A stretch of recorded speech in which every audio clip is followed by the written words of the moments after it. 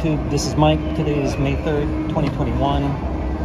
I'm playing a game called Keno Explosion. This is at the Red Rock, machine 0714-01. The reason I'm playing this is I have a theory that the numbers covered by bombs, like here 79, 38, and where's the other one? It would have been at 46, are hit by the 20 number ball draw more often than would be statistically expected. In particular, the game seems to hit all three bombs way more than would be statistically expected, assuming a fair ball draw. So that is my hypothesis, that these numbers with balls are being hit too often, especially all three of them. So there you go. I've stated my hypothesis in advance, so now let's play and gather some data. And we're not going to count this game here, but we're going to start with this game right now.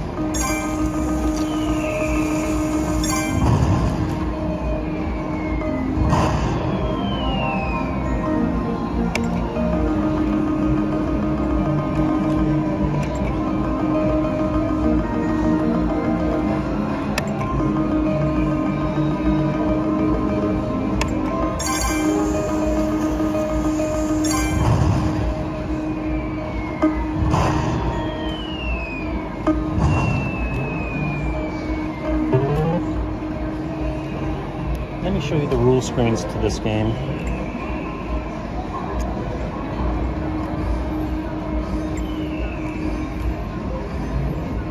Note the sentence right here at the bottom. It says, explosions and fragments are evaluated after all numbers are drawn.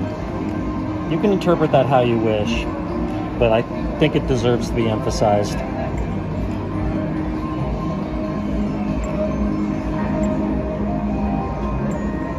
So I also think it's worth mentioning, it's very important, that there's a law in Nevada that basically states that a video representation of a casino game must play by the same natural odds as if it were being dealt with real cards, dice, or in this case being Keno balls. So let's go on.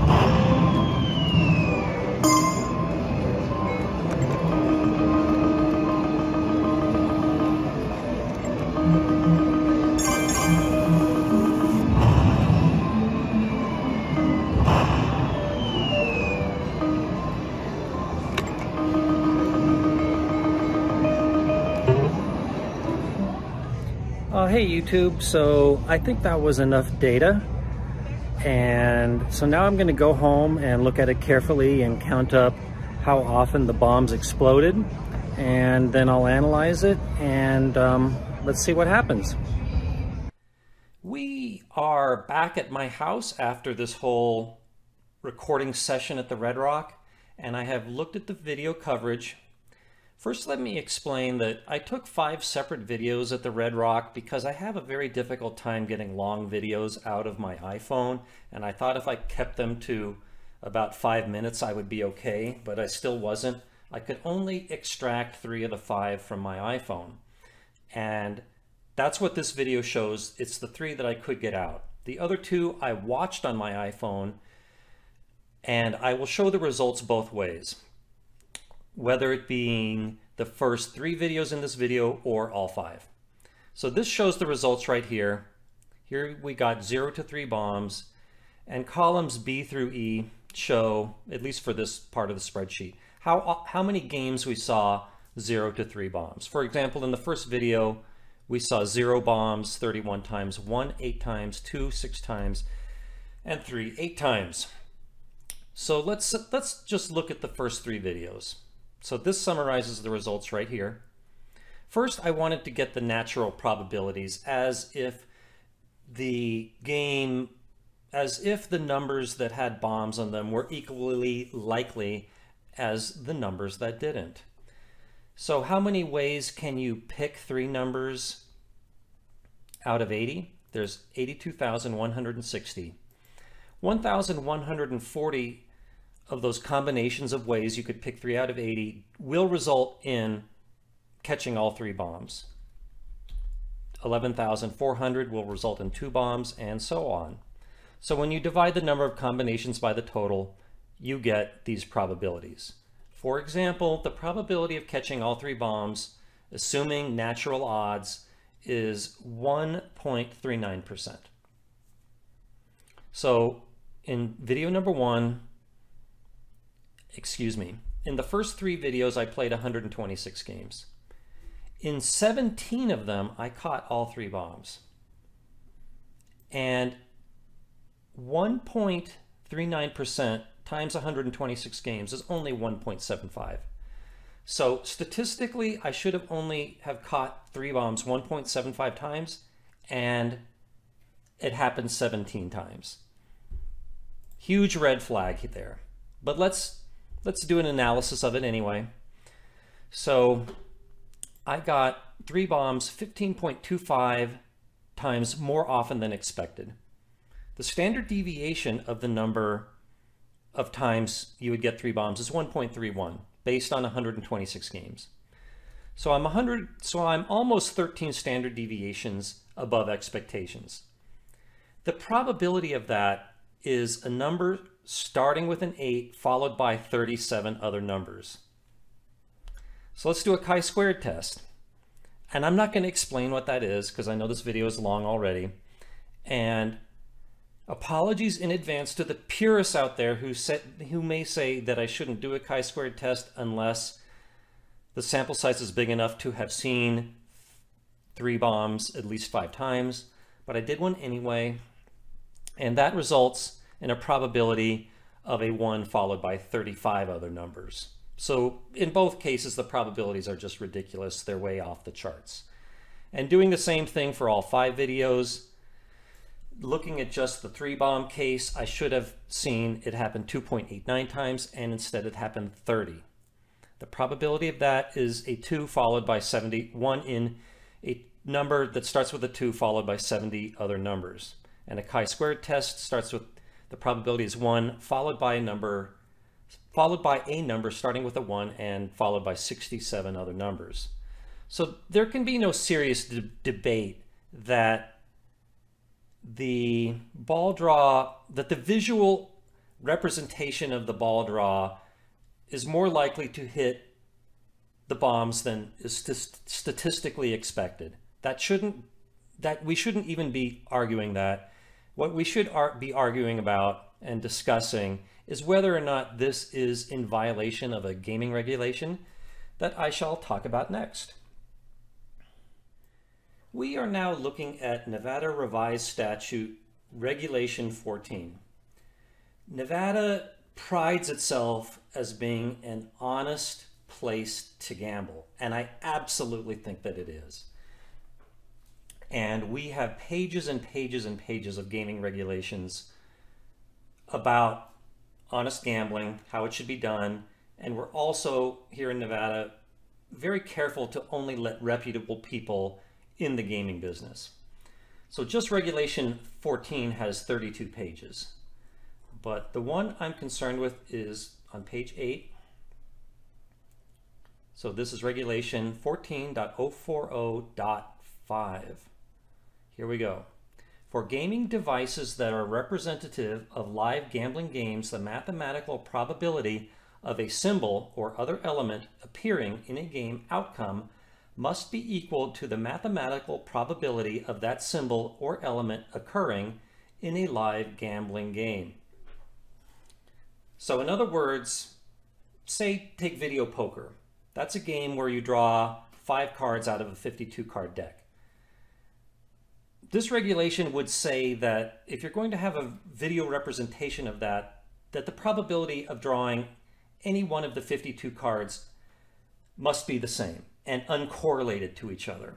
And they absolutely are. Video poker here in Nevada is absolutely fair and compliant with that regulation. Same as video representations of craps and sick bow that use dice. It's also compliant with every Keno game I have ever seen, with the possible exception of the one we're talking about now, Keno Explosion. For example, in regular Keno, the game is based on the game drawing 20 numbers randomly out of 80, as they do in live Keno. And I absolutely think that they do that fairly. So next, let me go back to one of the help screens and try to play the devil's advocate here and tell you what I think IGT would say, the makers of this game. Let's come full circle here and back to the help screen in the game. Note this last sentence: explosions and fragments are evaluated after all numbers are drawn. It's kind of a vague statement. I doubt many Keno players would understand what it's saying, but here's my interpretation of it. It's saying that the regular base game plays fairly and randomly with the 20 ball draw, and of the numbers the numbers that the player picks, I do think have a statistically fair chance of being caught in the ball draw. I absolutely make no representation or claims otherwise. What I think that this statement is saying, and what is happening, is that the game sometimes triggers this bonus feature. And in this bonus feature, effectively the player gets extra balls. And the way the game is depicting these extra balls to the player is one of the numbers with a bomb being drawn by the game, and then a fragment landing on one of the player's picks. I'm perfectly fine with the player getting extra balls, and this already happens in some other games like Caveman Keno Plus and extra draw Keno. However, I don't like the way it's being depicted in this game. I think that my opinion is that it does violate Regulation 14. Of course, I'll let you form your own opinion. Clearly, IGT feels that it doesn't. I think IGT is a very respectable company. They make a high percentage of the gaming machines here in Nevada, and I have never encountered one that I thought was not in compliant with Nevada regulations before. And I'm not even saying that this one is. I just think that it merits discussion. I would also like to clarify that any gaffing in this game is done in the player's favor. The player does get the bombs more often than is statistically expected. You might say, Mike, isn't that a good thing? Well, I think I'm all about honest, fair, and transparent gaming, and I and it just bothers me that when the player sees these numbers being drawn by the game, these 20 numbers, that some of them, those with a bomb on them, are more likely to be drawn than the other numbers. So that's all I have to say. I welcome your opinion about this in the comments. There's also a lively discussion of this over at my forum at Wizard of Vegas. I will leave a link to that. So there you go. I have nothing else to say about this. So thanks for watching, YouTube, and hope to see you in another video. Bye.